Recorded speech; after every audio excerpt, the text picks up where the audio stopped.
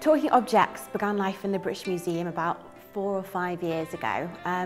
They describe it as object-based engagement methodology, which is a posh way of saying using objects from a museum collection to encourage people to get interested in history and interested in the story behind the objects and what that story might mean to them and how they can translate that into a creative expression. So that could be drama, dance, music, art, anything you like.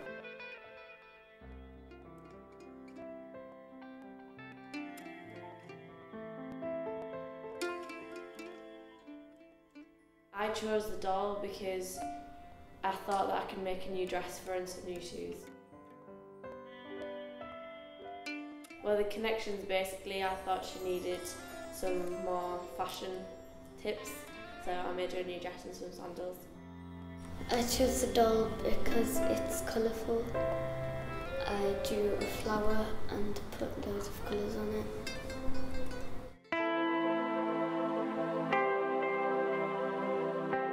I think it's really important. I think it's really important to encourage people to feel that the objects in the museum can relate to them and they can have that connection with them. Because I think a lot of people feel that museums possibly aren't for them.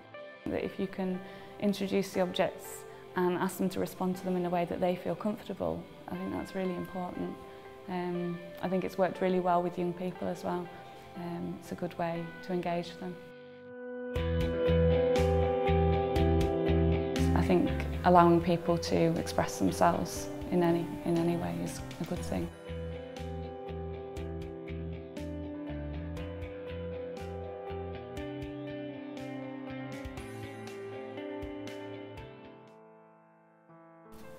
A large, clammy hand thumbed the edge of the letter impatiently.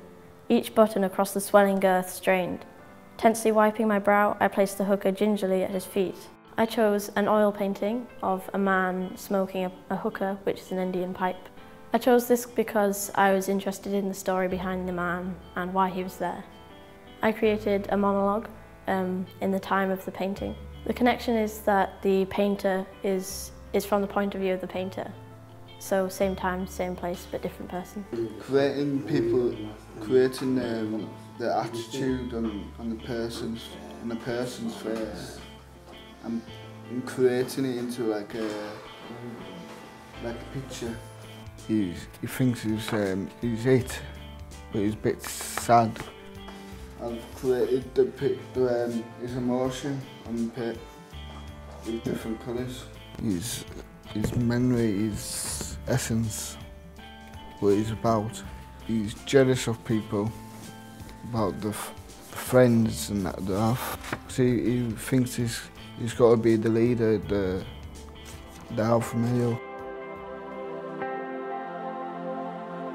I think it represents a shift in thinking about objects and the different ways they can be interpreted. So rather just as static things to be put in an exhibition, this is using objects in real time, in real life, and linking them to people and linking them with modern day people and looking at their interpretations of those objects.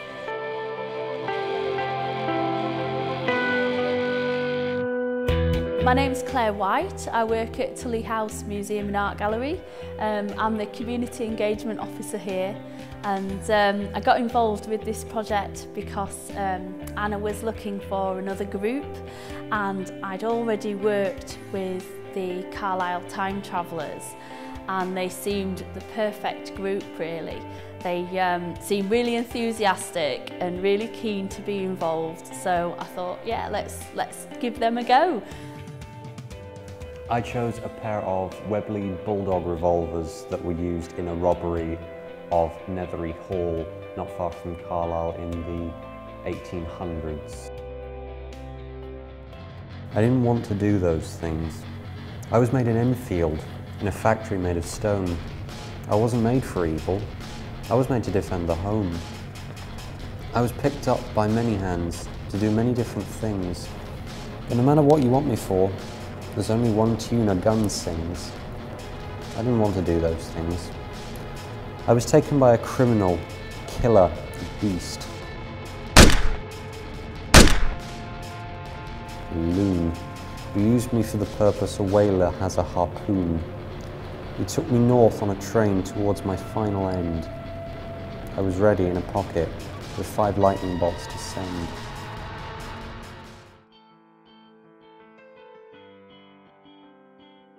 During the robbery, during the escape that lasted several days, with the crooks trying to get away, they killed several, I think at least 4 police officers during the escape, and it just, the idea that these 2 objects just have metaphorically so much blood on them. It sounds macabre, but it's true. The idea, it scares me a little bit, but it's fascinating. So in the original project, as I say, it was a week-long workshop, so it was 4 days really of quite intensive workshopping. So we took our original object, which was a statue called the 3 Hoodies that you can see in the Roman gallery downstairs, and used that to inspire the group to come up with their own interpretation of that object's history. So the final piece that they produced was a really lovely mixed media piece with drama, art and music. So for this particular project, we took that methodology and basically shrunk it.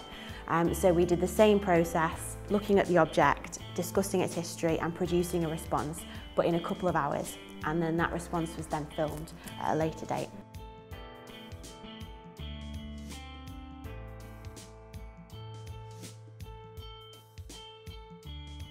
I chose the sea eagle because I think it's weird.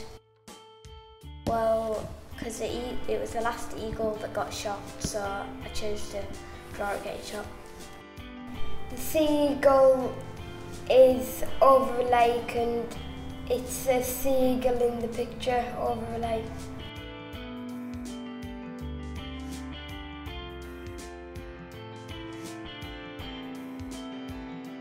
Well, the object I chose was the dinosaur footprint. Because it was a dinosaur footprint, I thought I would make the feet that might go with it.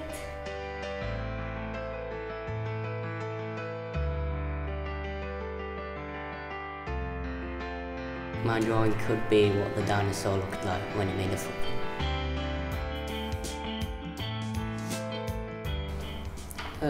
Well, the CCTV camera's meant to represent that we use CCTV to watch people to make sure that nobody's planning anything like to hurt people.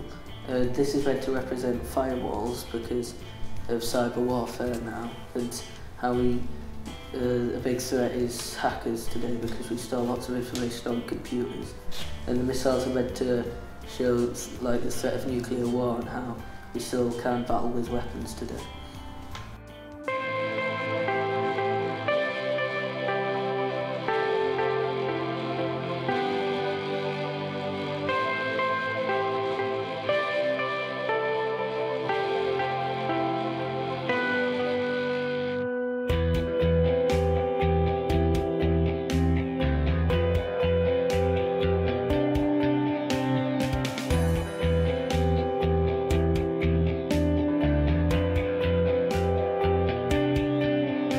The project has strengthened partnerships that the British Museum has with museums around the country.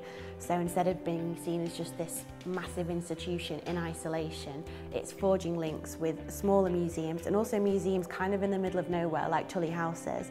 As a city, Carlisle's really isolated, so by working with the British Museum we're making links to other organisations. And I think it's similar to Tullie House. It's part of the British Museum's ongoing ethos about the power of the object. It's shifting the picture from a grand narrative down to something smaller, which is easier for people to get their heads around and then can provide a sort of link or segue into the grand narrative.